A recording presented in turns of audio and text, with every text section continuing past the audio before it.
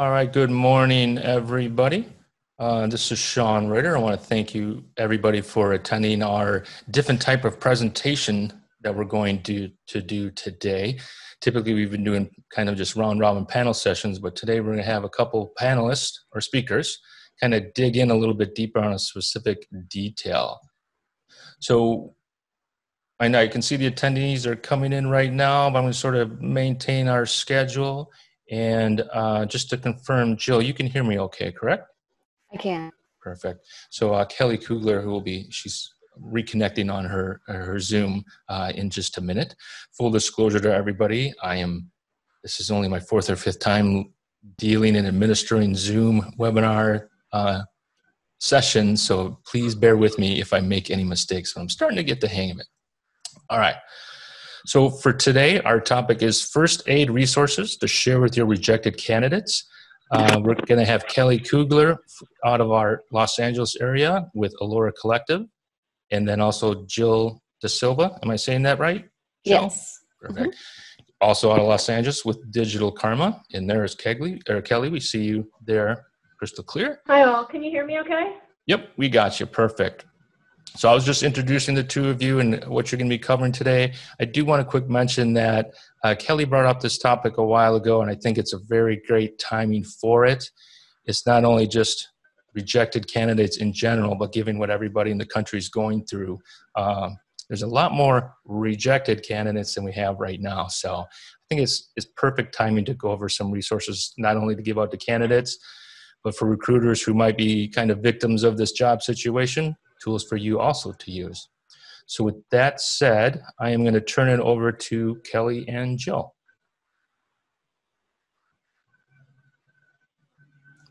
Kelly or Jill, you got it? Can you hear me okay? Yeah, sorry, I'm trying to switch it because it's taken over my entire screen. Here, I will stop the share screen. Yes. There we go. There we go. Told you I'm learning. Much better. So, hi everybody. Thanks for joining us today. Jill and I have known each other for years. We met when we were both actually teaching at General Assembly. I built the first jobs program, and she's been instructing and building new designers and working in the space of UX for all this time as a leader around the globe. So we're really excited to be here with you. Like Sean said, when thinking about what's going on right now, uncertainty, things we've all been through before, like the last recession, I think what always helps, or we think what always helps, is to inject some positive things that you can share. So what we've done is organize them in a way where we feel it'll be easier for you to have more things you can share that are on the good side of this entire experience. We come from the experience of a hiring manager and as well as working in global recruitment. So we're looking forward to your questions. We invite you to ask questions as we go along. We would love for this to be as interactive as possible. Sometimes questions can be kind of general, but if you have a specific situation, we'd love to address it. And we can go through the topics of the shared doc that we prepared for you shortly. Jill, do you want to say a few words before we kind of get into a couple questions and review the doc? Yeah, thanks for the intro, everyone. Really happy to be here. I think this is an interesting time where a lot of people are also changing careers and switching into different careers so that they can work remotely. And so, as Kelly said, I speak and teach globally about UX design, and I've been a hiring manager through my agency. I hire a lot, and I mentor people in their job search as well. So, again, really great to speak with you guys. And I see a question coming in. How'd you get that background? Important questions. Google. Google and Zoom preferences. But yeah, I'm really excited to share these resources with you all today. I think that this is an interesting and unprecedented time. And, you know, as Kelly mentioned, I would love to hear questions from you, maybe hear some challenges that you're having right now with working with candidates who have been rejected or who are now looking for a new search. And, you know, the list that Kelly and I've curated, we're hoping that you'll also contribute to this list and continue to share it around. And, you know, there's a lot of information out there right now, and there's a lot of resources and different spreadsheets and lists. And, you know, like Kelly said, we want to create something that's actionable and positive. So, I see that we have 35 people here. I think that's including us, but, would love to hear from the people attending this webinar right now. What's one of your biggest challenges that you're facing right now? And I'll kind of pause a second so you can have time to chat, to type into the chat.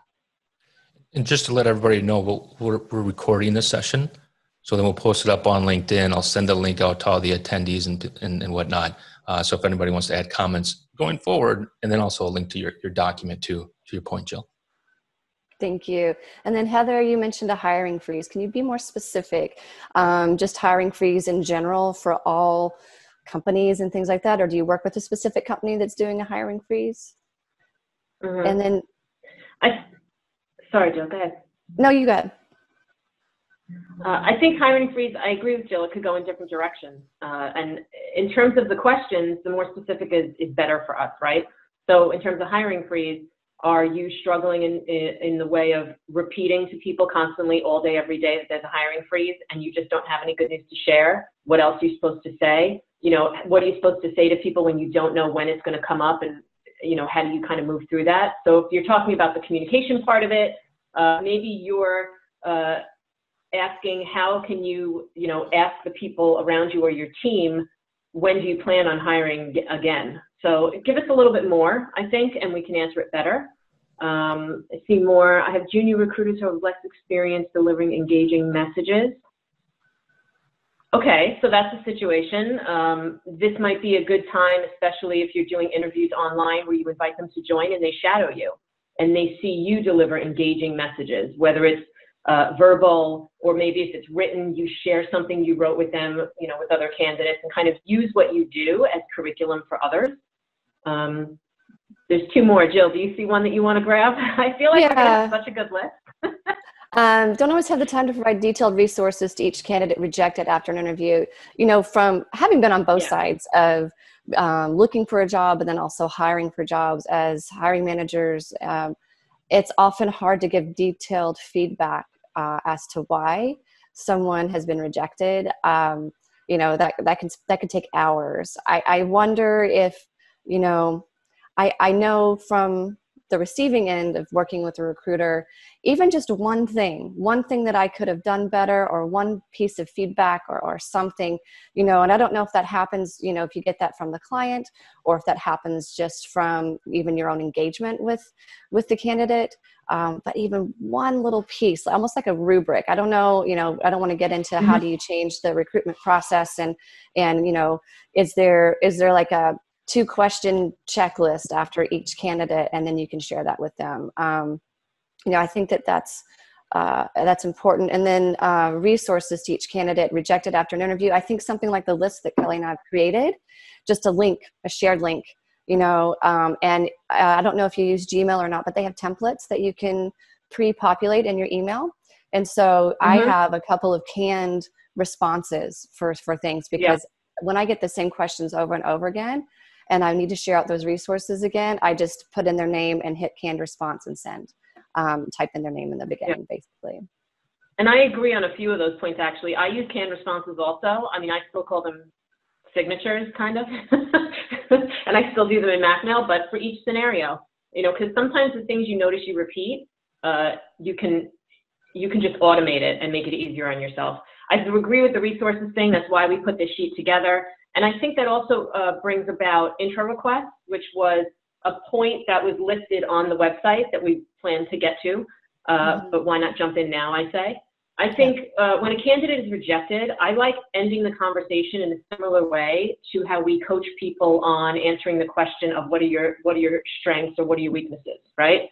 If you have to talk about something negative, which is a weakness, you always end the statement with a strength or how it's a strength.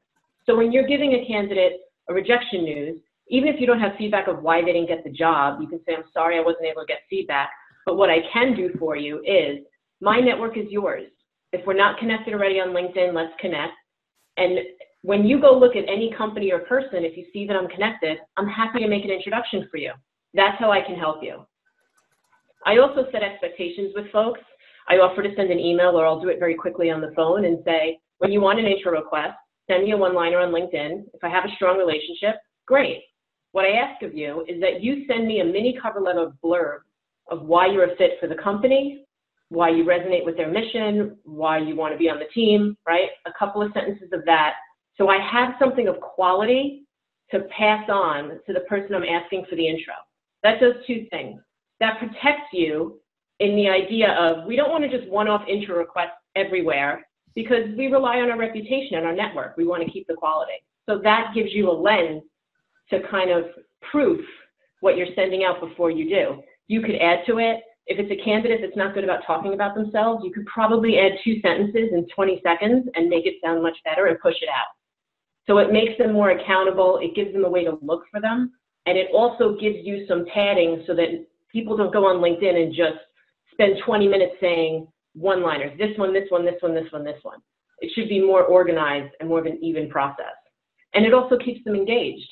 They know you have a huge network, right? You're a hiring manager, you're a recruiter.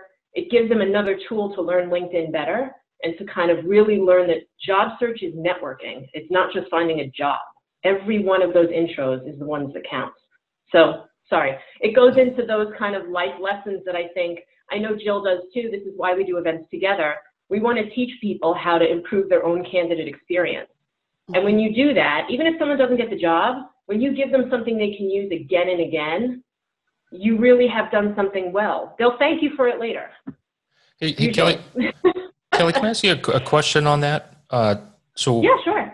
Like I've sort of done that in the past where it's like you have your own little tight little network of fellow recruiters in your location and you recruit for the same role. And it's not a large one. It's usually, I'd say, less than 5 people. Yeah. Do you ever name to the candidate, hey, Sally, I'm sorry you didn't get the position. I thought you were great. I do know Joe at this company, Susie at this company, and Rick over here at this company. I'd like to forward your information on. Were you almost tell them who you'd like to send them to, and then the response from that versus, or in addition to, hey, check out my LinkedIn and see anybody you know, where it's hey, I know this is a good match for this person because I know the recruiter at this company. Ever name drop? Great question. Yeah, brilliant question. I think whether we're in recruitment, whether we are design educators, whatever we're doing, we're all in this world where we build our network constantly one step at a time, right? We all want to get to a place where if someone needs help, we can think of the resource immediately like a matchmaker and be like, you need to talk to them. Mm-hmm. It takes years of doing that. Do I do that sometimes? Absolutely. I've seen Jill do it. We've done it at events together where I met with someone actually a month ago, an old student of mine, and I was like, you'd be a great fit at Honey, and I know an engineer there. I'm going to send you in. You're going to be great. He got an offer last week. Sometimes that happens. I think that over our careers, the best answer I could give to your question is if you trust yourself that you have taste and there's a chance that it could work, do it. If it doesn't, it doesn't. At the same time, if I'm in the moment, right, I'm on the call and I say, oh, I just thought of Jin over at Honey, I should introduce you. Let me ping him and make sure he's okay with it first. And in the meantime, since this is a role you're going to go after and look for in other places, work on that mini intro request cover letter for me and send it over. Because even if we don't use it with him, we can use it with someone else. So you kind of play it. I also treat the people I intro people to with the same respect as I would references. I will ping them first and say, do you prefer email or do you prefer LinkedIn? Or if you're too busy, let me know. There's always a line at the bottom of all my requests where I would say, if you're too busy, let me know if it's not a good time. But I genuinely appreciate when my brain can think of someone and I know a candidate is good and I'm like, oh, you should definitely talk to them. It's the best feeling. It just is. It's kind of what we work really hard to be able to do. At least I did. Yeah. I feel like recruiters want that. You know, we spend most of our time saying no until we find a fit. All recruiters, in my opinion, or at least most of us, we really wish we could spend our time going, you're the match, that's it. You're the match, that's it. We just want to fill it, you know? Yeah, you kind of answered my follow-up question was, do you reach out to the person you're referring them to first before you do it? Because that's like crucial to me. Otherwise, you're going to lose your network. Yeah, and it depends on the person. If it's someone I haven't spoken to in years, absolutely I'm going to ping them. Jin, who I just mentioned, I've sent him 2 or 3 referrals in the last 2 months. We're good. Yeah. So I think you use your own judgment within your own network. I mean, Jill, as a hiring manager, you must get plenty of designers that may have questions. How do you manage communications, you know, amongst your network? You know, you might have someone that's only hiring one designer. How do you, Right. what are your thoughts on that? Yeah, it's interesting because I get both sides, people looking for work and people looking to hire. And because that's not my full-time role, I try to be as quick about it as possible. So I do exactly what you said, Kelly. If I don't, you know, LinkedIn, I have a lot of close connections, but I also have kind of people I'm connected to, but don't know that well. So I'll reach out to them first and see if they want the intro. I always try to leverage my network. And, you know, for the people that are looking for work, that's a little bit harder, but I say, okay, I'm keeping you in mind now when someone reaches out to me and they're looking for someone. But I do the thing that you said, look at my network. We're first connections now on LinkedIn. Is there anybody that you would like to have an introduction to? Because I think that's pretty cool. And so that's what I try to do. People that are hiring, again, because I'm not a recruiter, depending on how close we are, I'll create kind of a job description in a Google form. And I'll say, here's my network. Here's all the people that are interested.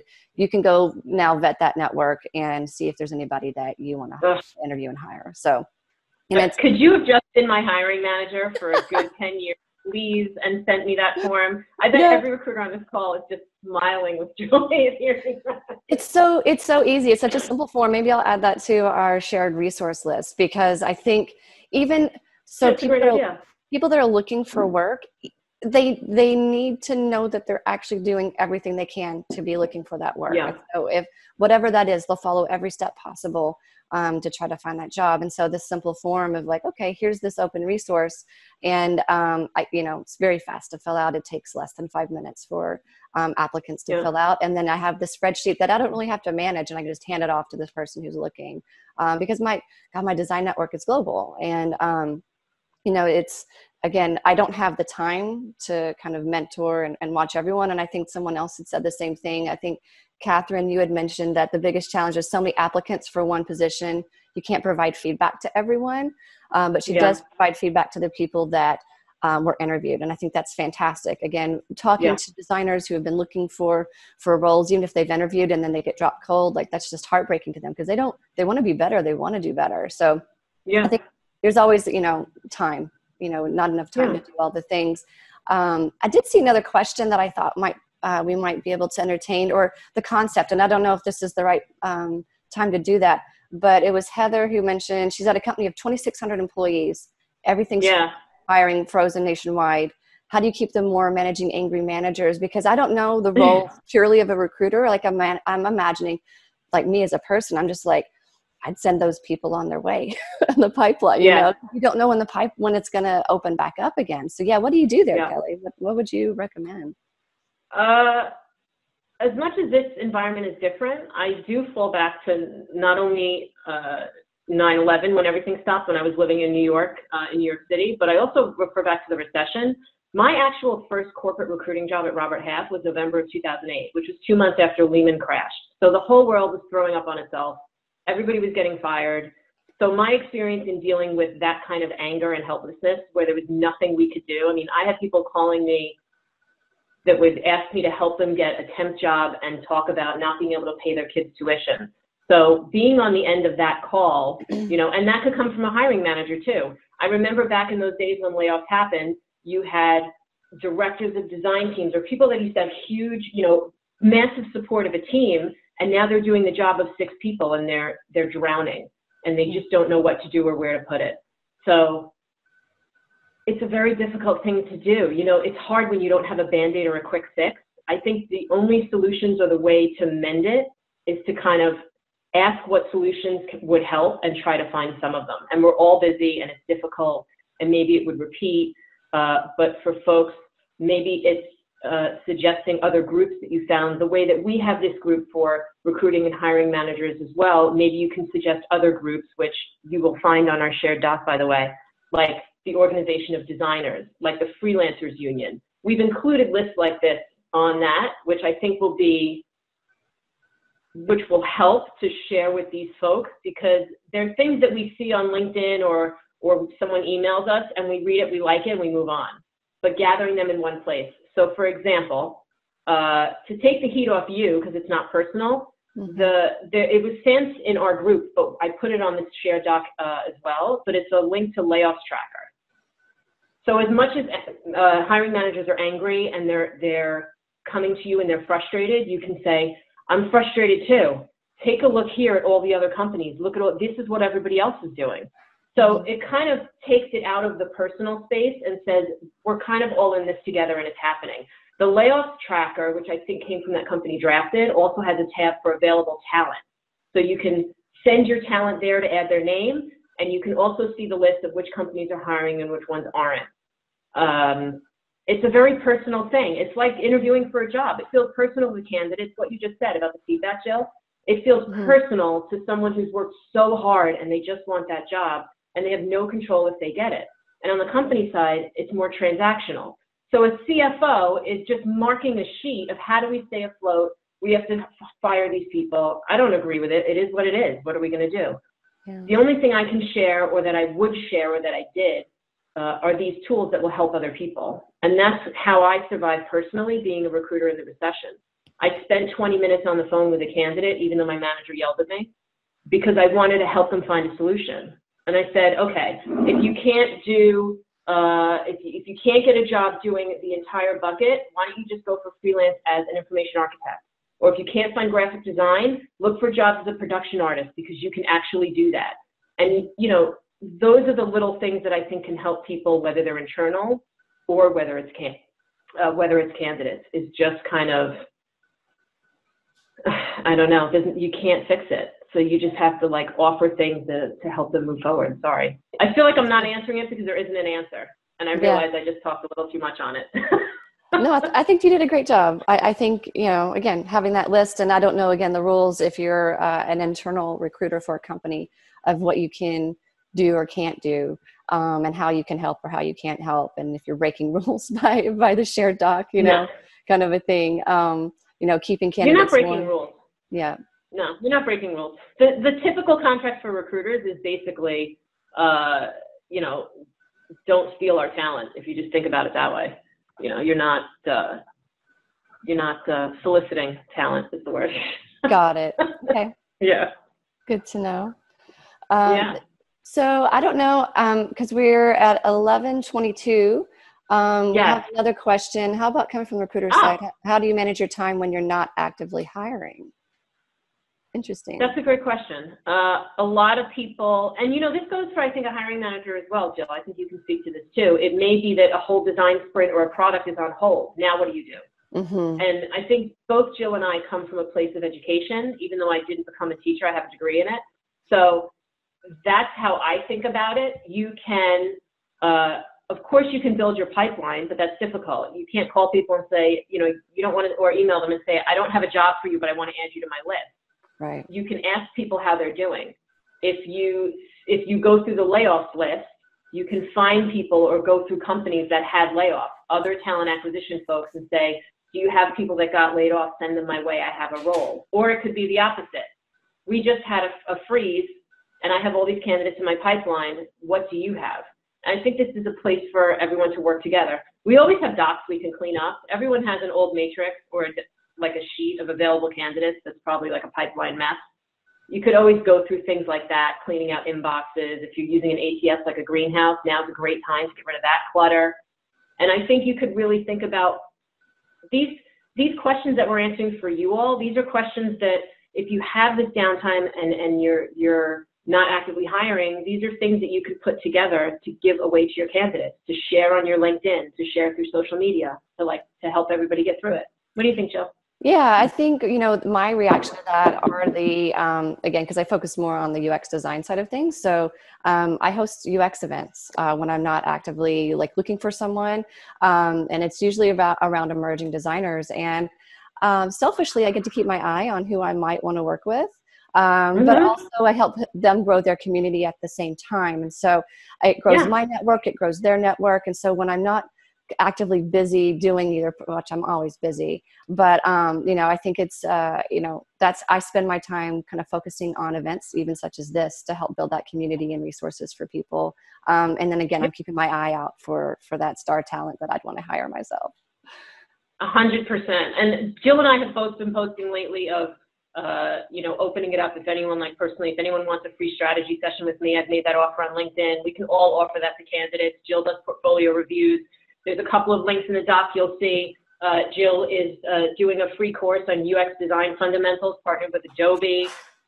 There's a link in there too if you want to refer folks and they need a free strategy session with me. I think there are a lot of things we can do to help other folks and put that out there. The diversity point is 100% a great point. I think now is a good time because it's beyond just a Boolean search and looking for resumes and folks. When you have to dig deep into diversity, it takes more, and you have to get really narrow and deep to find those people. There are some really great links on the doc that we're sharing because Jill and I both believe in diversity, like organizations of Power to Fly, Girls in Tech. Backstage Capital has an entire job board, and their portfolio of companies is outstanding. There is an internship link through Pledge LA where they are going to give these interns a chance to learn VC, and they are selecting interns that come from underrepresented communities. I mean, there are some really outstanding places that you can go reach and find diversity candidates, whether you're going to place them now or whether you're going to be a mentor to them for their future in the coming years. So I encourage all of you to look for that. I was on a call yesterday actually with General Assembly, and they were talking about how it's kind of a digression here, but maybe relevant, how they are working with the mayor of Louisville, Kentucky. I'm from Kentucky, so it was interesting to me, to reskill people for free that were in the hospitality industry and things like that. And so I think there are going to be more and more resources like that as well. So again, kind of that first aid to people that have either lost their job or are getting hired, is this an opportunity for reskill? And, maybe they've always been thinking about reskilling. And so I think it'll be interesting to see how that will also open up right now. And if that's a recommendation as you're working with your candidates, maybe they've stuck in this job because it's what they do and it's what they know, and they, but what they really love is X. So maybe this other thing is a good opportunity for them as well. Yeah. So many free resources, we couldn't even fit them in a whole doc. I got an email this morning from LinkedIn with a slew of courses on LinkedIn Learning that they're now giving for free for small businesses. I mean, it's everywhere. So as you find it, make a sticky note, drop a few links, and every couple of weeks, you got a list. And you can send it out to a distro folks you want to help or share it on your LinkedIn. Let's see, it's 11:28. We have about 2 minutes. Should we share the document and just kind of highlight some of the things? I think one of the things I selfishly wanted to highlight was that there is a job board on that Adobe has created. I'm going to make sure I say this correctly. Go for it, Jill. Let me open my doc here. So there is Adobe Talent, free job postings for 60 days. In an effort to help spread awareness of open roles, Adobe Talent will be free to all companies and recruiters through May 31st. They might extend that. And there's a link in the document around that and how to access that. Because I think, again, how can we help these people that are being rejected right now? And we were thinking about this in a meta level, Kelly, like our recruiters being affected by this, and what kind of roles maybe there's no more hiring or whatever for them, and they need to also find resources. So that was one I was particularly happy to share. So the link Jill is mentioning is in the free resource section, which is further at the bottom. Sean, if you want to just show that for a sec, and then we can go to the top, and we'll just do a brief overview of each section. Okay, so start from the bottom while we're here. Why not? Just so everybody knows, we'll be sending out the link to your document after the session. Just so everybody knows, we'll get it to you. This will be a share for everybody. So free resources, the job postings, Jill just mentioned, the UX Design Fundamentals webinar that Jill is hosting on April 25th that we mentioned, as well as if anybody knows someone that needs a career strategy session. I work with recruiters, I work with engineers, I work with everyone across technology. I'm happy to help. Allura Collective is a company that Jill and I are working on together. We are a team of career relocation and remote work coaches, and that website will launch soon, and we would love to invite you all to follow along. So we can start from the top of the deck, Sean. Sorry, not the deck, the doc, and just run through what we've given you all. There's our LinkedIn pages if you want to connect and follow. Obviously, we're happy to help if we're here. First section of resources are jobs and companies that are hiring during the pandemic. So you have specific companies, whether it's Slack or Zoom or Automatic, which is a fully remote company, by the way, all distributed team jobs, and then some other lists that were put together that are more specific. Internships. ServiceNow and Cloudflare have both recently been promoting their internships and the fact that they're growing the programs and still looking for people. And the Pledge LA is the VC one that got me so excited because I have not heard of an internship like that before. And I think it is a brilliant addition to what we need to kind of build up the climate for diversity. Jill, you want to talk about curated job boards? This was something that we had pulled together as well. I think Girls in Tech job board. I think, is this the Built in LA? Yeah, so yeah. I did the general one for Built-in because they have a site for LA, Austin, New York, Seattle, Miami. There's a bunch of them. So I gave the general one so everyone could kind of find what works for them. Got it. Let me look again here. So general, I think the ones that I can't remember now which ones I threw in. I think it was the Freelancers Union, the Designers Guild, Working Not Working, those pieces. Those were the ones that I had that kind of in the other groups that I'd added in. Oh, okay. Yeah. So on the job boards, you've got female specific, you've got like Women Who Code, who's not just a job board, but they also offer free courses and content. Remotive is fully remote list. You have the layoff list, which is that tracker we talked about that was shared in our group. Create and Cultivate is a job that focused on on-site events, and they've now pivoted to digital, but they have some really great opportunities for remote work, LA and New York. The other groups below, like Jill mentioned, you have the Designers Guild, you have the Freelancers Union. There's a link in there to the Freelancers Union blog about what the CARES Act means for any freelancers, and that could be someone looking for work, a sole proprietor. The definition of freelancer is very loose right now, given what's going on. And below that is an LA specific one. I'd like to point out the one at the bottom of this other group section is a link shared by Christina Tierney, who's the founder of HireWise. I found this on LinkedIn. She shared a list of 65 open roles across the country for recruitment and HR. Oftentimes we think of candidates that don't have jobs that are outside of recruitment, but recruiters need jobs too. So we included that one. And I think that wraps us for the doc. Did I miss anything, Jill? I don't think so. Awesome. Yeah, and again, just the invitation, if this is a helpful list, if you want to continue to add to this and share it out, because you can have it in one space, you can make a copy and edit it however you want to do it. But hopefully this is something that, the people that are on the call today really helpful and, we've added to their resource list a bit.